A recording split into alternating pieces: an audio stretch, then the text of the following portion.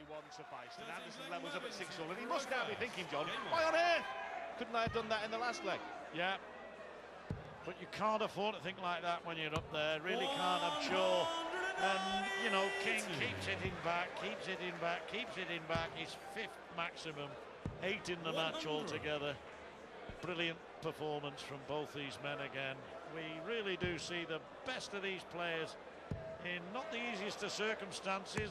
Oh, he's got another one! He's got another one! And for the 2nd time in the match, he's on the 9-dart finish. It was the very first leg of the match. His opening 6 darts, which gave him the opportunity. 1-4-1. There's a treble 20. There's a treble 19, double 12 for a 9-dart finish for Mervyn King. What a moment! And even Gary Anderson can smile. Well done, Merv.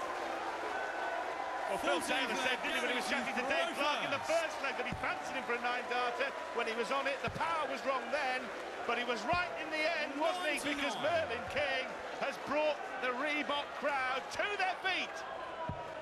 Did it in South Africa against James Wade in the semi-final of the South Africa.